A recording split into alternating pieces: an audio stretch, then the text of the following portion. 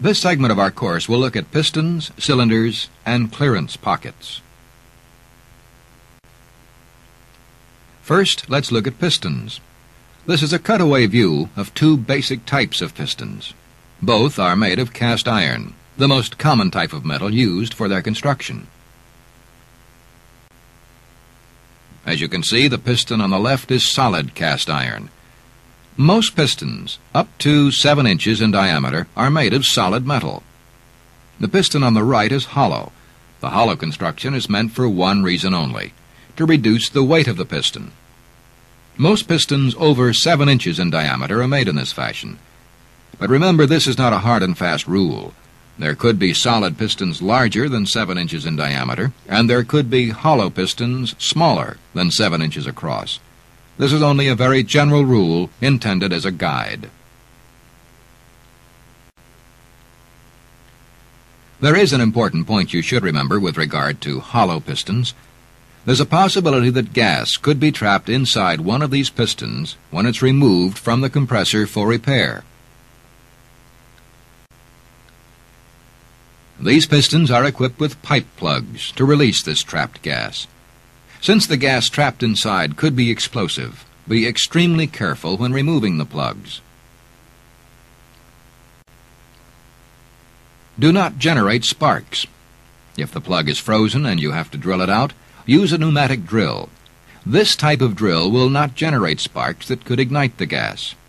And don't forget to use plenty of water or other coolant to keep the drill cool during the operation. Getting back to the piston itself, notice that the piston rod extends all the way through the piston. The piston is held on the rod with these lock nuts, recessed in a counterbore.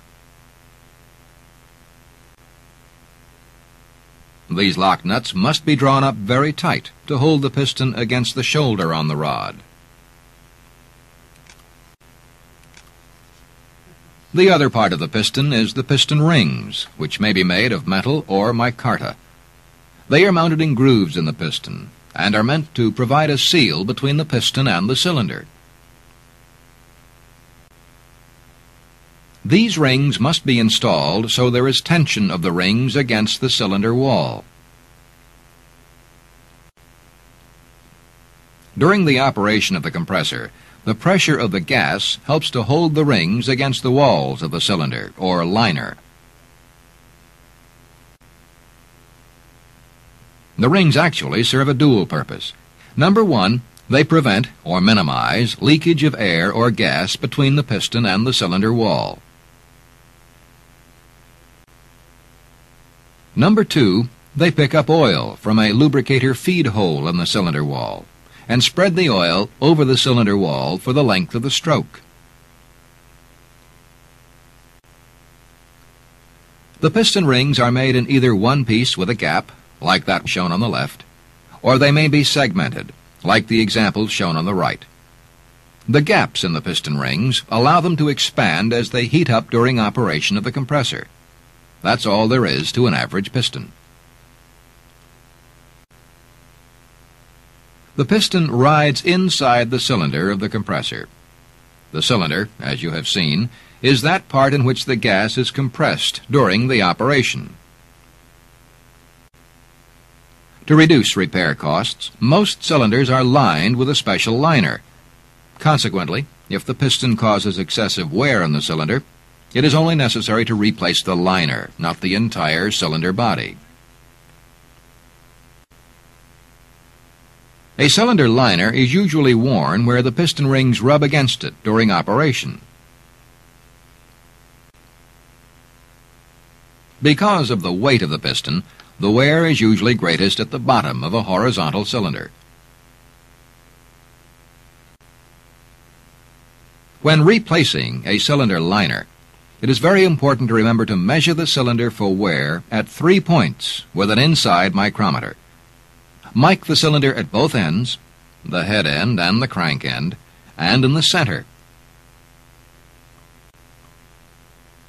Wear will normally be greater at the center, resulting in a concave effect, similar to this exaggerated sketch. Once the measurements have been taken and checked against the manufacturer's specifications, it may be necessary to replace or machine the cylinder liner if wear is found to be excessive. The cylinder is cooled during operation on most models by water jackets. Cool water, circulating through these jackets, cools the cylinder and liner during operation of the compressor. The cylinder liner is usually counterbored near the ends of the piston ring travel. The counter bores are made just ahead of the points where the piston rings stop, and reverse direction. Unless the piston rings over-travel the cylinder liner, shoulders may form in the liner due to the wear of the rings. The counterbores prevent the formation of these shoulders in the cylinder liner. Although we won't go into great detail, we do want to show you a part that some compressors may use, which can actually extend the volume of the cylinder. They are called clearance pockets. As you already know, some gas is left in the clearance space between the piston and cylinder end at the end of each piston stroke. In most cases, you will not want too much clearance, or it will affect the efficiency of your compressor. In short, the more clearance you have in the end of the cylinder, the less efficient your compressor is. However, there is one important asset. The larger the clearance, the less horsepower that is needed to drive the compressor. For this reason, clearance pockets are sometimes used. If a compressor is overloaded and the driver is having difficulty handling the load, a clearance pocket can help to solve the problem. A clearance pocket decreases the efficiency of the compressor, meaning that less gas or air is compressed and discharged.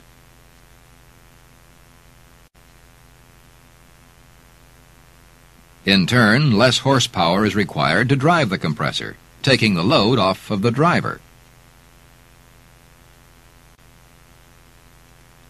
Since clearance reduces horsepower requirements by the same amount that it reduces discharge capacity, clearance is an efficient method of controlling power requirements of reciprocating compressors.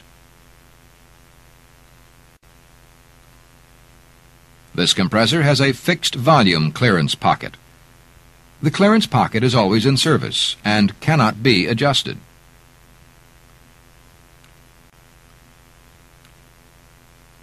This is a hand-operated fixed-volume clearance pocket. The valve makes it possible to use either the pocket or not to use it, according to your requirements. However, the pocket must be either open or closed on this model. This compressor is equipped with a variable clearance pocket. The hand wheel makes it possible to adjust the amount of clearance according to your requirements and the load on the compressor. Again, clearance pockets decrease the efficiency of the compressor, but they also decrease horsepower requirements. If your compressor is overloaded, a clearance pocket would help to reduce the overload. We have some questions for you now on pistons, cylinders, and cylinder clearance pockets. Please turn to exercise number 3 in your workbook.